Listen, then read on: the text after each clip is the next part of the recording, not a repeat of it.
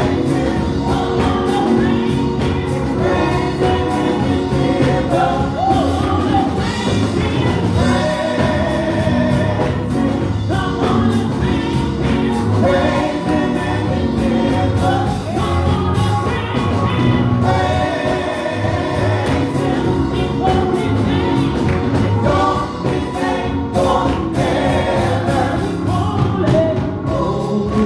holy God.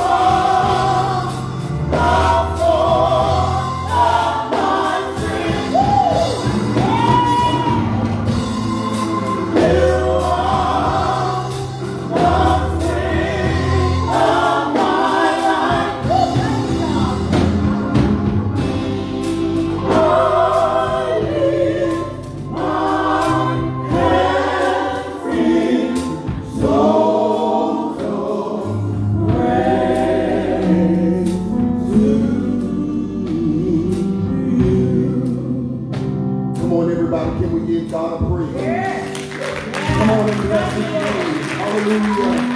He's worthy to be praised. Hallelujah. Hallelujah. You can do better than that. Come on and total praise. Total worship. We bless your name, God. Hallelujah. Father in heaven, we give you glory and honor today. We bless your holy and everlasting name, oh God. We worship you, mighty God. You're the King of kings. Glory to God. You're the wonderful counselor. Holy Lamb of God, we bless your name. Have your way, God. We give you total praise and worship and adoration unto you. Blessed be the name of the Lord. Thank you for blessing us this day. Thank you for waking us up with the finger of love. Thank you for starting us on our way. God allowing us to see a great day. We come to this house of worship to give you glory, to give you praise.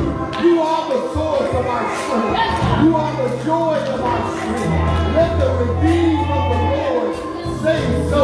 If it had not been for you, God, who was on our side, where in the world would we be? You have brought us from a mighty long way.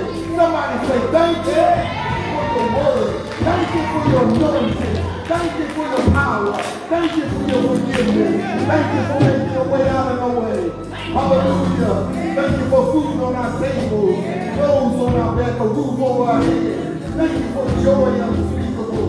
Most of all, thank you for sending your son Jesus, who hung and bled and suffered and died on the rugged cross. Thank you for raising your son from the dead on the third day with all power and all authority in his hands. God, we bless your name. Have your way today.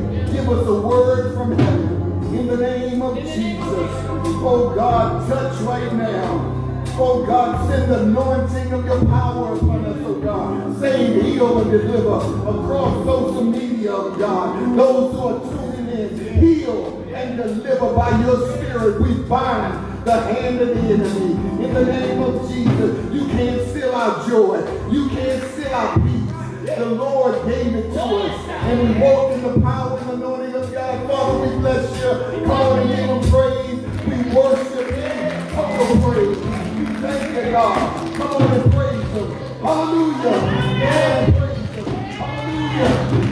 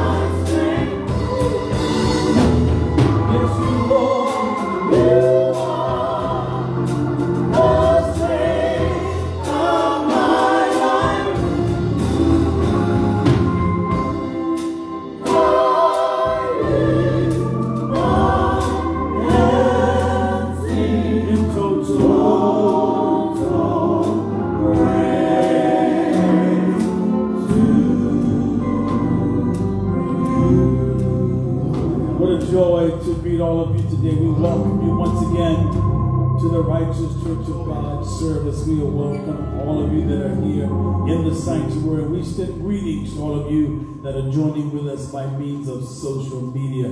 We are delighted to have you worship with us. God is good. It's been a great week. God has been blessing us, have been blessing us, is blessing us. We came today just to give the Lord some praise and give the Lord some thanksgiving, because without him, we would be nothing. And we are so delightful for his presence and for his goodness. Don't know about you all, but through the week and sometimes maybe in this past year or so, we have experienced ups and downs. But how many really know through it all, God has given us peace? Through it all, God has given us victory. Through it all, he's given us stamina. Through it all, he reassured us with the promises that he's with us, and he promised never to leave us. So today, we rejoice in the very presence and the power of our Lord and Savior, Jesus Christ. It's good to be alive today. We'd like to once again thank you for sharing with us in our virtual service, realizing that you have many options, but thank you for stopping by today. Want to once again let you know that you're invited to share with us every Tuesday. Our Bible study is 6:45 p.m. right here, RCG Facebook Live. We are in the book of Job. We're in session number 4, and we're looking forward to you all joining in with us. Notes and outlines are available to you. If you go to our website, drop us a line, give us your email address. We'll be delighted to see the notes and outlines of not only this Bible study, but even the ones in the past. So thank you so much for sharing in the Bible study. Our Thursday night Bible study also continues via Zoom. Those details you will find on the website as well. While you're on the website, just go to the donate page, and we'd like to thank all of you in advance right now for all of your gifts of love, all of the tithes, all of the offerings, those that give via Givelify, those that mail their donation to the church. We appreciate you so much.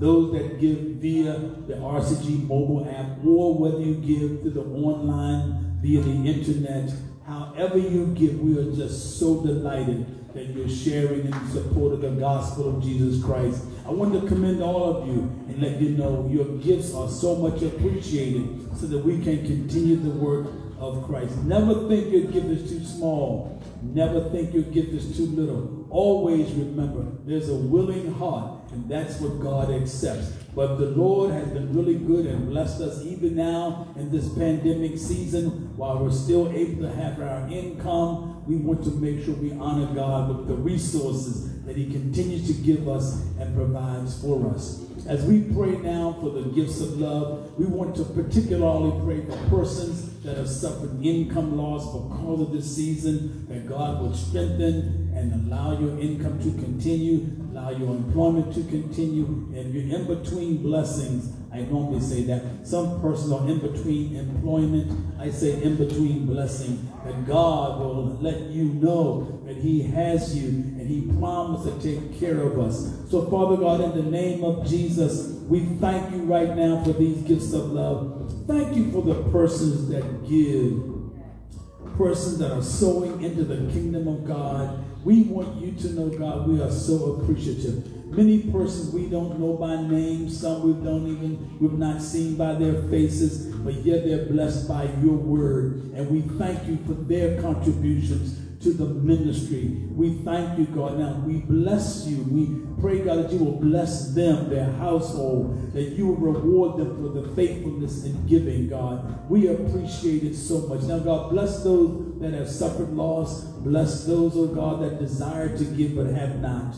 But all that's given will be used for the upbuilding of the kingdom of God. And we praise your name. And we thank you for everything and all that you've given us. In the name of Jesus, we realize all that we have is a blessing from you. So we come cheerfully, sowing into the ministry that you've allowed us to sow into. In the name of Jesus, be with us now. Bless gift and giver. In Jesus' name, amen. Amen. And once again, we appreciate you for your faithful giving. Those that are in the sanctuary today, certainly you can, on your exit, can have your opportunity to give here in worship today.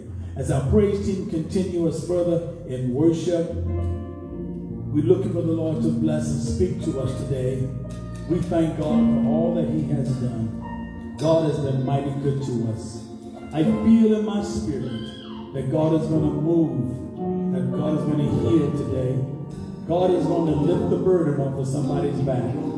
God is going to make a way, not because of what we say, but because of the Holy Spirit and how he continues to minister to us. I love this particular song. I give myself away. If we give ourselves to the Lord, if we give ourselves to the Lord, he will have his way with us and fill us with his power. Come on and carry us further in worship.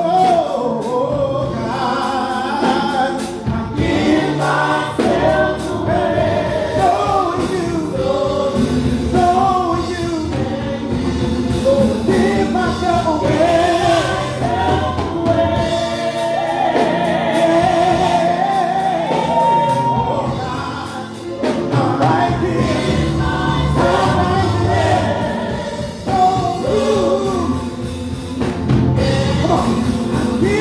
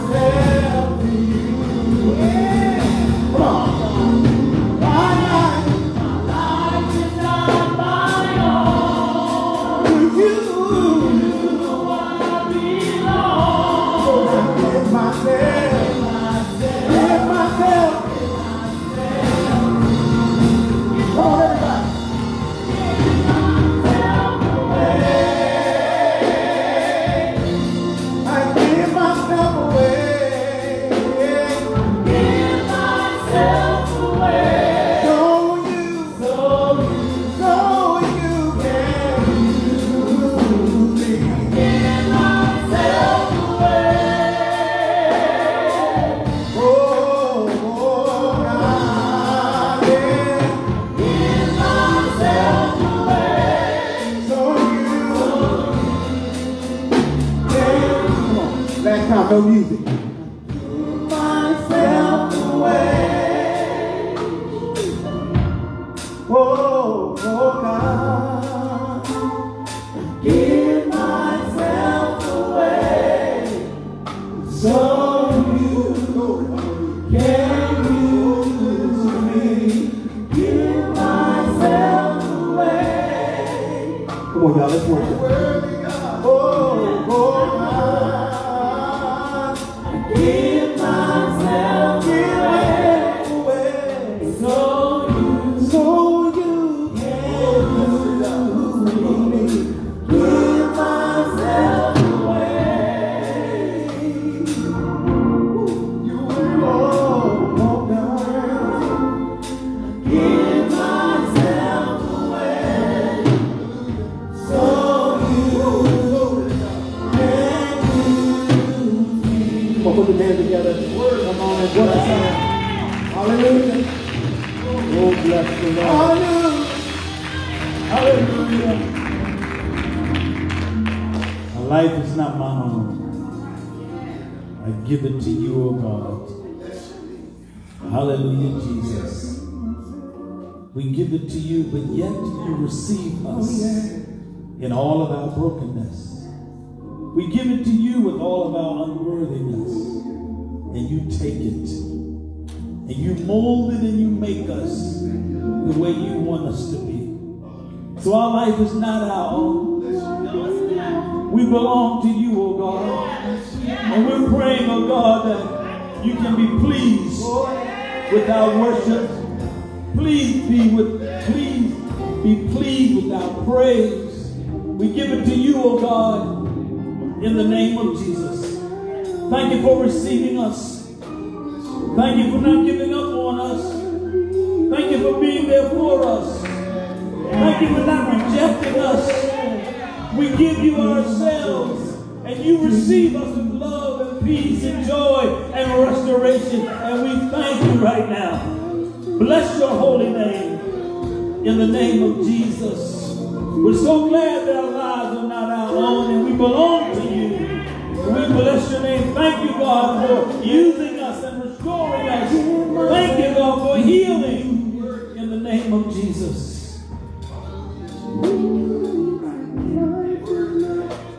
Our life is not our own.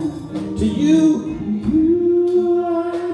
we belong. So we give ourselves. We give ourselves. Amen. In Jesus' name. Romans 12 says that we present our bodies a living sacrifice.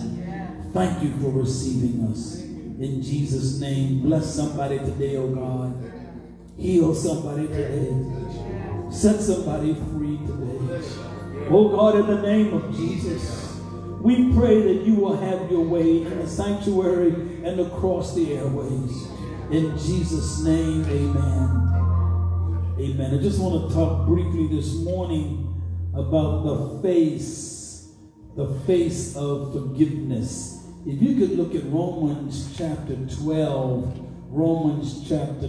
beginning at verse 17, we'll give you a minute to catch up with us on your device, your Bible, wherever media you have. Romans chapter 12, verse 17. I'm going to read it in the NIV version.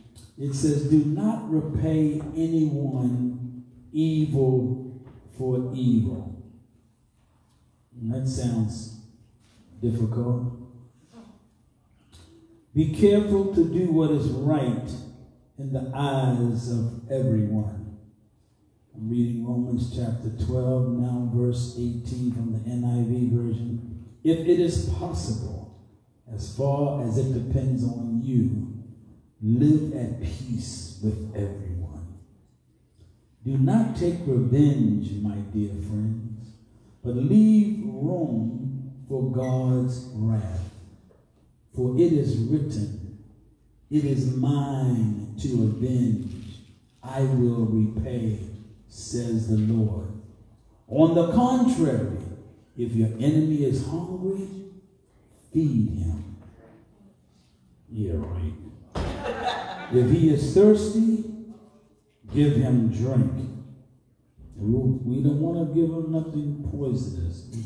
Give him water. And in doing so, you will heap burning coals on your head. Do not overcome by evil, but overcome evil with good.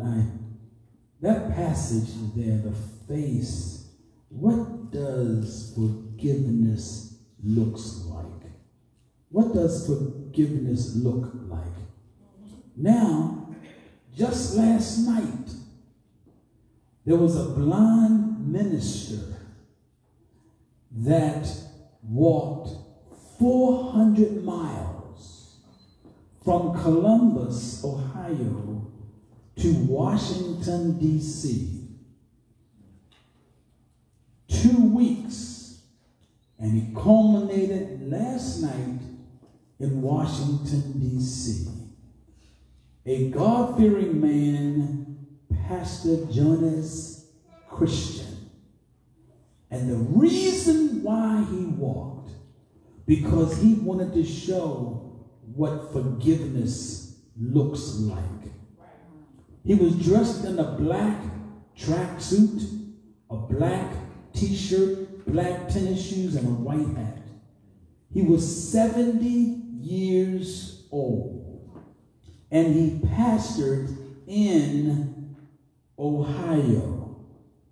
The journey took 2 weeks, almost 400 miles, and it was a part to show the world what forgiveness is all about. Now, he's the pastor of Adoration and Peace Baptist Church. He's the pastor now. He's the pastor of Adoration and Peace Baptist Church. And he has an organization called the Face of Forgiveness. Now, the reason why he walked 400 miles is because 20 years ago, and this was the anniversary, and that's why he did it, he was involved in a car accident that actually changed his life and caused him to lose his eyesight. He's blind. So July 2001, he was driving home on I-70 after attending a granddaughter's situation in Peoria, Illinois. Watch this. When a 4-pound cantaloupe-sized rock crashed through his windshield. He was going under an overpass. A rock about the size of a cantaloupe was thrown over, hit the windshield, shattered in his face, cut him up severely. They thought he was not going to make it. 6 months later, he underwent 10 operations to reconstruct his face. Doctors had to rebuild his sinus passages so that he could breathe without a trachea tube, and they used a bone graft to fashion a new nose. You got to get this picture. I saw it. This person is now no eyes, a reconstructed nose, scars in the top of his head. He's totally blind, but he walks 400 miles. And he wants persons to see his face, because his face is a face of forgiveness. The person who threw the rock, 16-year-old, was sentenced to 12 years in prison for attempted murder and vandalism. I know somebody say, well, what ethnicity was he?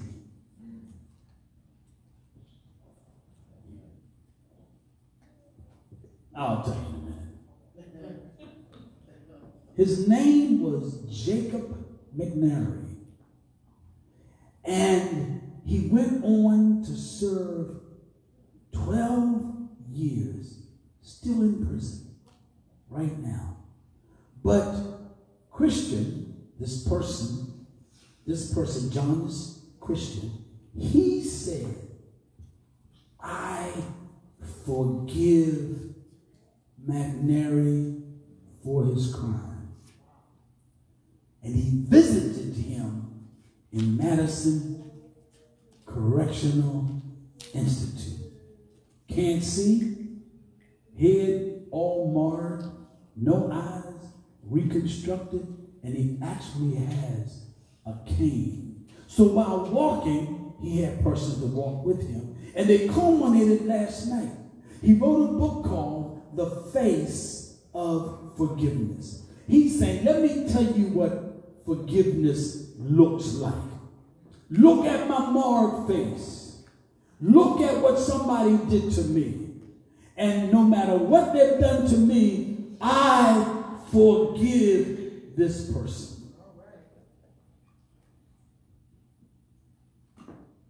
He said, when I forgave Jacob, the white fella, it changed my life. He says it allowed me to look on the brighter side of life and not the downside. He says some people look at my blindness as a curse. I have learned to embrace it and receive it as a blessing. He's still in the area right now, and if you were to Google his face or look for the article, you will see his face, and he is saying, my face is what forgiveness looks like. How do you forgive someone that intentionally threw a rock into the windshield that caused all that damage to this pastor? And then somebody says, well, why couldn't it have been somebody else? And this author goes on and says, no, it had to be me, because I had to be an example of the message that we talk about being and able to forgive. So all of his looks, when you look at him, and his book is called The Face of Forgiveness. And I want to ask us today, really sure, what does forgiveness look like to you? In Romans chapter 12, we just read it. It says, Romans chapter 12, never pay back evil for evil. If somebody does something wrong to you, Paul says, don't pay back. Don't overcome evil with evil. Let me take a little closer. I don't know how to say this, but I'm just going to say it. If somebody walked up to you, here we go. We sanctified and saved. And somebody just walks up to us, and I'm going to just say this, and they try to take your car or try to snatch your child, and you standing there. How do you apply this verse? I'm just going to tell you right now. We're going to say, excuse me, Lord. Excuse me 1 second. And then the side of us that we thought was under control, the side of us that we now supposed to yield to the Spirit, if we're not careful, we will actually become undignified and ungodly. Am I right about it? The truth be told, because when the devil comes to attack us, the real side of us shows up more quickly than the spiritual side. So before we begin to go into some unknown language to this person, before we go into some sort of rage to bring back what we thought was buried, we got to say, Lord, in the name of Jesus, give me fresh grace, because we don't want to be found in prison trying to protect what somebody's taken away. So we can't overcome evil with evil. We just can't. We just can't do it. And I know that's easy talking. It's easy saying. But when somebody is doing you evil, it could be anything. Scandalizing your name, talking about you, running you down, talking about your kids, talking about your family. It may not be evil to them, but it's evil to you, and it's hurting your feelings in your spirit. The Bible says, don't be evil. Don't do evil for evil. Why? Because verse 18 says, revenge does not promote peace. If we take revenge ourselves, then we are escalating the situation. It says, be at peace with all men. Because verse 19 says, vengeance is mine, saith the Lord. I will repay. But here's the point. He says he's going to repay. But when? When? I'm still hurting from whatever the situation was. He says, I will repay.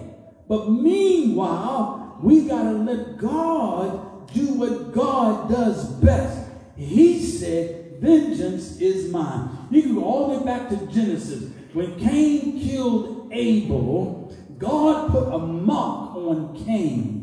And whoever saw that mark on Cain, that person would know you are not to take revenge on Cain. I put the mark on him to identify him so you can know what he did, but also for you not to take revenge on him. Because God is going to get the revenge. You cannot bother the people of God. You cannot continue to harass Christians. You cannot continue to take stuff from persons that don't like us. If we are true Christians, we've got to grow to the place where we can have our old self to stay submerged and allow God to take revenge on our enemy. It may not be next week or next month, but the Bible says, vengeance is mine, saith the Lord, and I will repay. Somebody today is still upset with something and you're plotting and scheming. I got to get even with him or her. They shouldn't have done this. Maybe they shouldn't. But you know what? If you give it to the Lord will take revenge and he will satisfy you.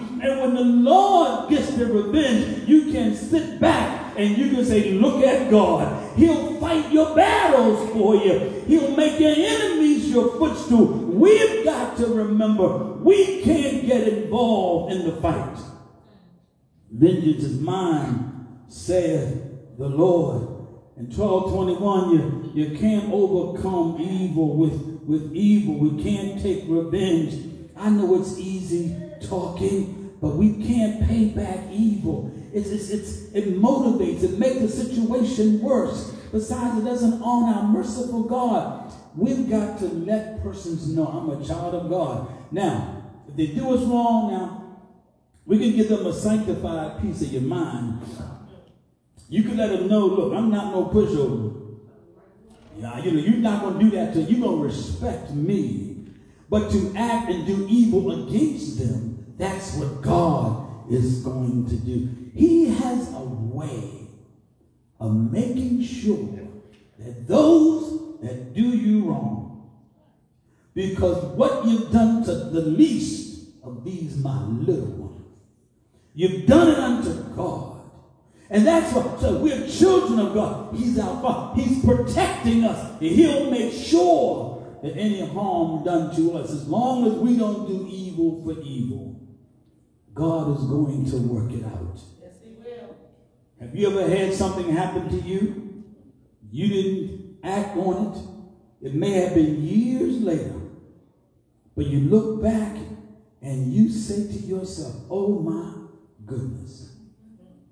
God finally took care of that situation. It could have been It could, I don't know, I'm not going to call names. It could be a supervisor. It could be anything. It could be something, I don't know, you know, when it all fall out, when everything settled down, when the dust cleared and the smoke settled, you were still standing. And all of your enemies got whisked away. They got the pink slip. They got the demotion. They lost, but you still won. Why? Because God had your back. And we got to always remember vengeance is mine. Don't take vengeance, and I'm going to get real personal. Don't take vengeance on your children. Don't take vengeance on your spouse. They may or may not be wrong. I'm not going to get into right and wrong. We all have ups and downs, but you cannot do evil for evil. If you give it to the Lord, God promised, revenge is mine. He says, I will repay. Because the right response is something that we have to do. Paul says in 12:17, respect which is right in the sight. Live peaceably with all men. Then he goes on to say, if your enemy's hungry, thirsty. You mean the one that did me wrong? The one that bashed me? You telling me now I got to feed him after the wrong he did to me? After how he hurt me, did evil to you? You're telling me if he's hungry, I got to give him some bread? You telling me he wanted to rob me? And now I got to give him some water? Come on, work with me, saints. Work with me. You know and I know. We're still working with this verse. We're still trying to internalize it. We're still trying to grow. Some people say, Pastor, I hear you, but I'm not there yet. Praise God for your honesty. But when you look at it, the Bible tells us, vengeance is mine, saith the Lord. And I like 18, if possible, be at peace with all men. No matter what happens, be at peace. And what happens in this particular passage, this brother was at peace with his face being all marred. And he wanted to show the world, this is what happened to me. But I forgave the brother. And now I want the world to see what forgiveness looks like. I can't get my face back. I can't get my eyes back. My nose is all jacked up. I'm totally blind. I have a walking stick. I still have a church and a ministry. But I don't hold a grudge against this brother. It was like in Atlanta, I forget when it was, when they came in and they shot the people in prayer service, and some of the survivors said, we forgive them. You see, when you forgive, the burden comes off of you. When you say, I forgive, God gives you a level of peace. You can rest at night. You don't have to plot or plan trying to get revenge. All I'm saying today, what does the face of forgiveness looks like? Why was Jesus' face marred beyond human likeness? Why was he abused? Why did they strike his face, pull his hair, beat him in his face? The Bible says he was so disfigured that we couldn't even recognize him. And when we looked at why and what the face of forgiveness looks like, when we looked at our Savior and his disfigured face and all that he went through, his face to us is a face of forgiveness. Why? Because I am taking all the sins of mankind. The evidence is in my face. When you look at me, you see I'm marred, you see I'm beat, but I will not say a word. I will take the abuse. And when we see the marred face of Christ,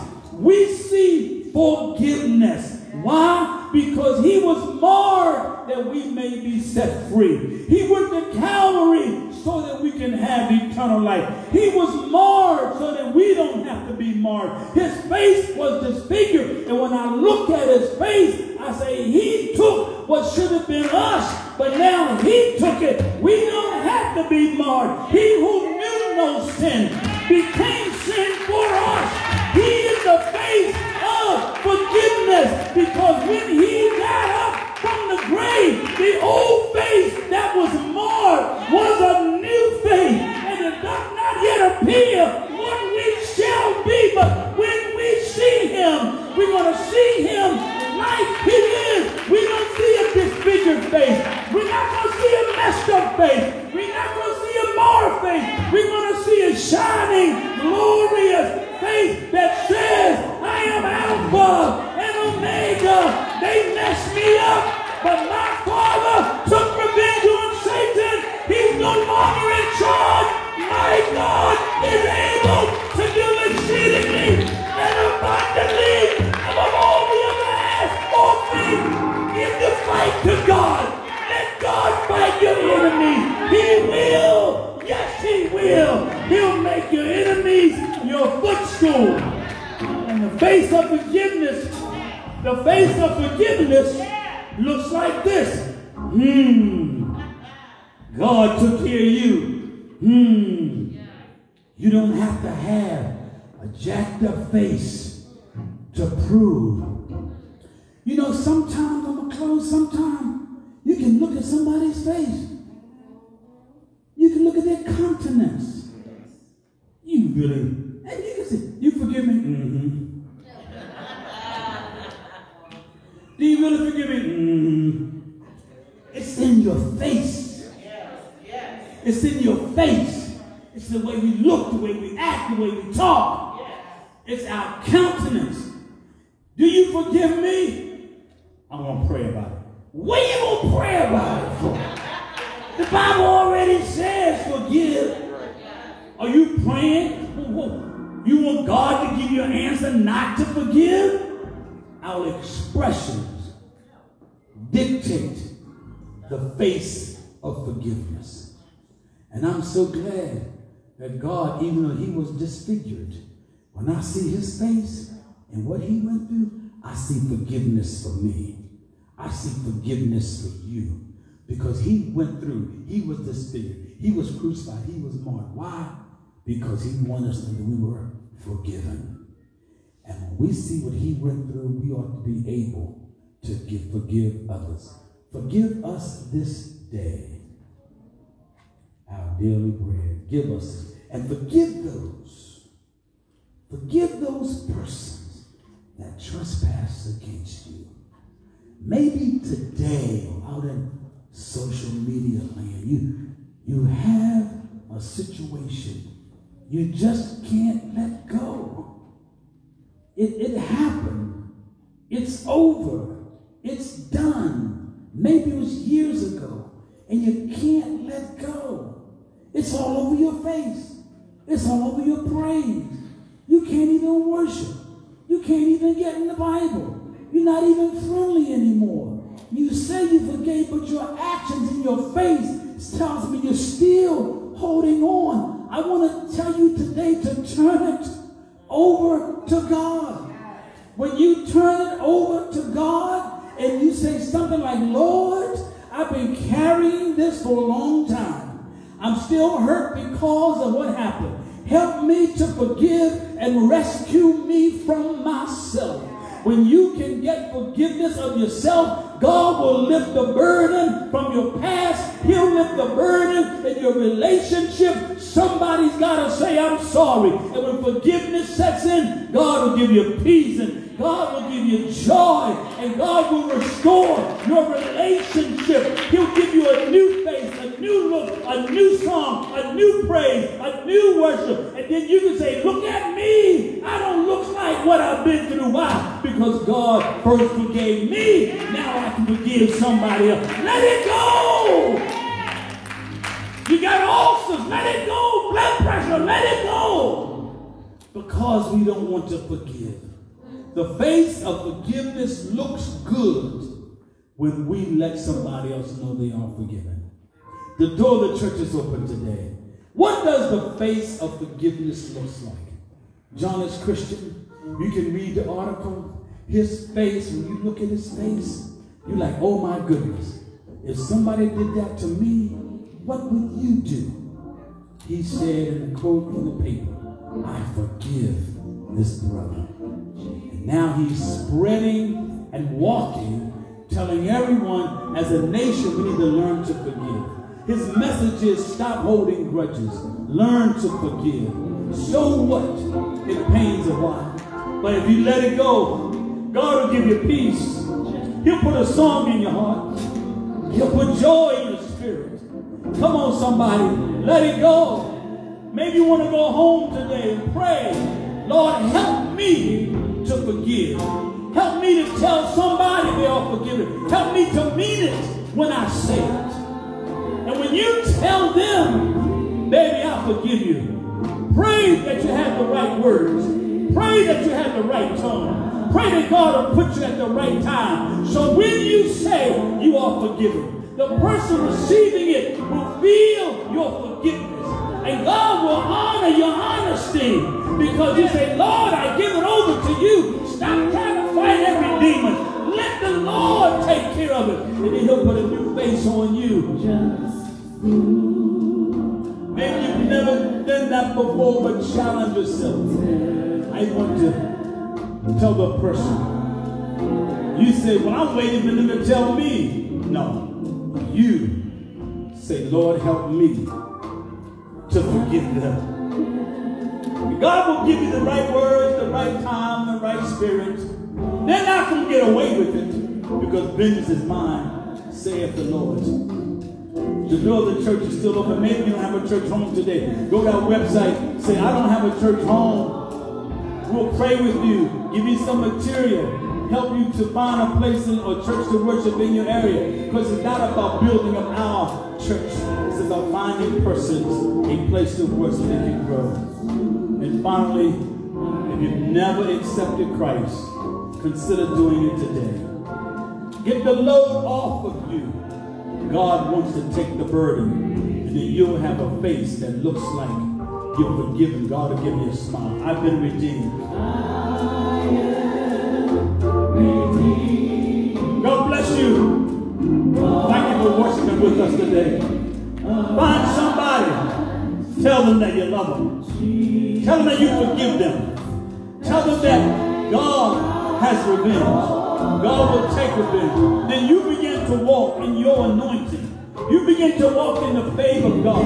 Because he that begun a good work in you, hallelujah, he will perfect it until the day of Jesus Christ. Walk in your anointing. Believe God. Forgive. And God will bless your life. Tell him, God bless you.